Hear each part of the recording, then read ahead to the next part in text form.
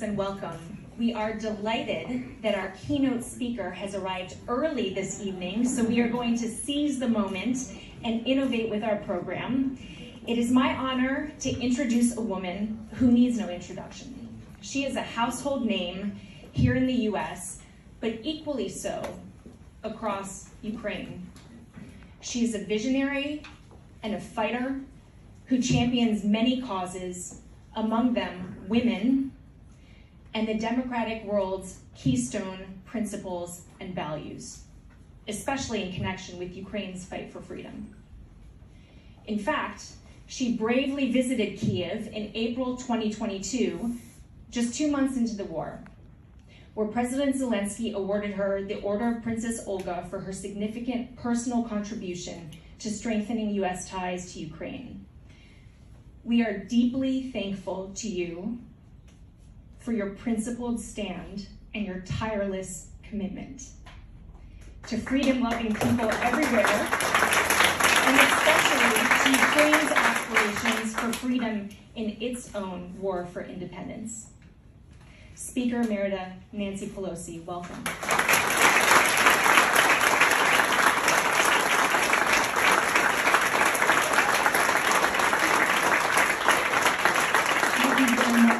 Thank you very much for your very kind words of welcome, for the invitation to be here, and thank you for your great leadership as well.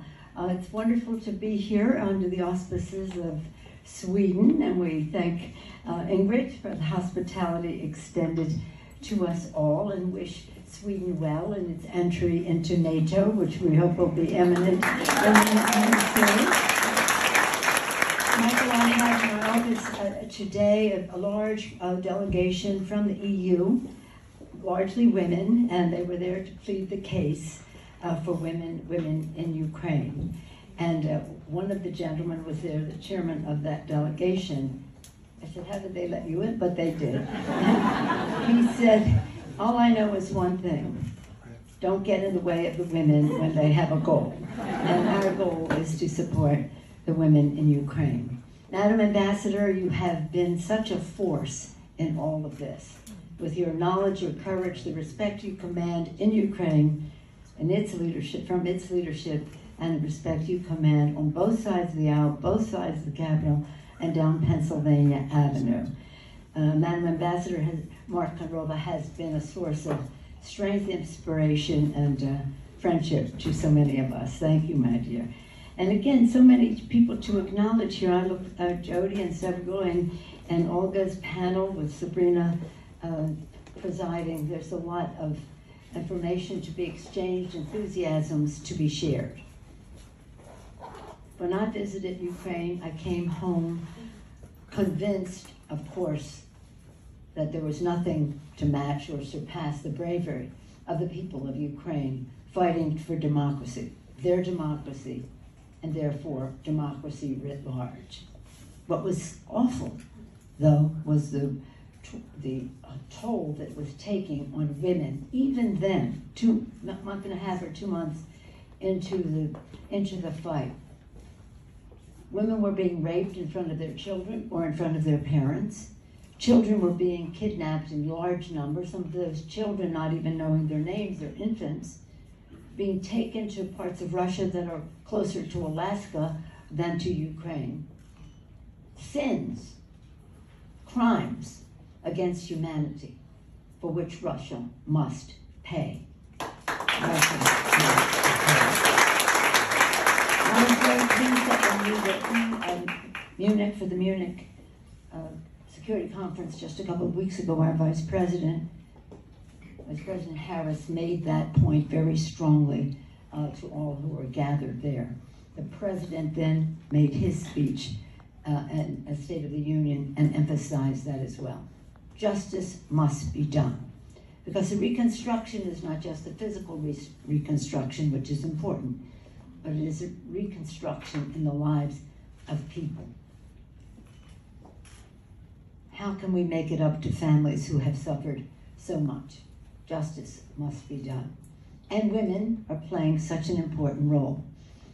Last year we were honored to have First Lady of Ukraine come, and it was interesting because she had these slides of what was happening to children, slides were terrible, what was happening to families and children.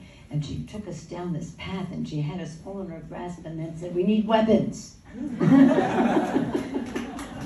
Right, we need weapons, and by then she owned us when we saw what was happening to the children.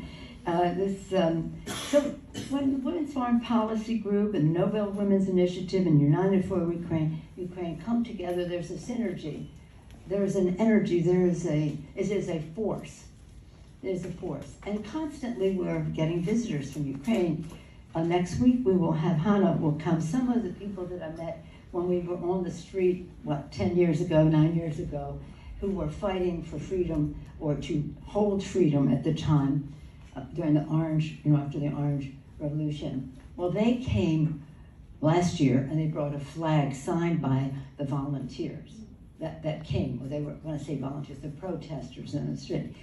Then I brought that flag to Kyiv and the president signed the flag. So I said, "Mr. President, we have all these signatures and things on here. I think they're complimentary. What do they say?" We had no idea and he then signed it very nicely. And then the president brought us to the Congress of the United States, a flag directly from the battlefield. He was there, 24 hours before? He brought us a flag from the soldiers in the battlefield. I said, "Bring this to Congress." And that is the flag that, of course, has preeminence for us in the Capitol now.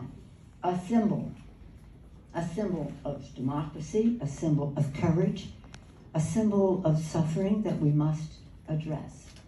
So what do we want to do? We must win. We must win, right? EU, we must win. We would like for that to happen as soon as possible. So when we were there the first time, the president said we need humanitarian assistance, both for those who are in another country, in Poland largely, but other countries, the displaced people within Ukraine, those in their homes but in battle areas. So there are different kinds of humanitarian assistance that was needed. But then we need economic assistance to continue to teach the children, pay the soldiers, do all of those things. We need the military support, in which he has been very specific, and we are standing right there with him. And then, of course, the sanctions. The unity of the EU, the United States, and even Japan, other places on the sanctions is really remarkable. And as time goes by, even more detrimental to the Russians. Detrimental to the Russians. So I said to someone who knows a great deal about the Russians, "Isn't it sad what this war is doing to the Russian soldiers?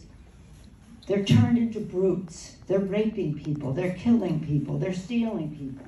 They've turned into brutes." And I was told by this person who knows the Russians well, the Russian soldiers don't do anything they are not ordered to do.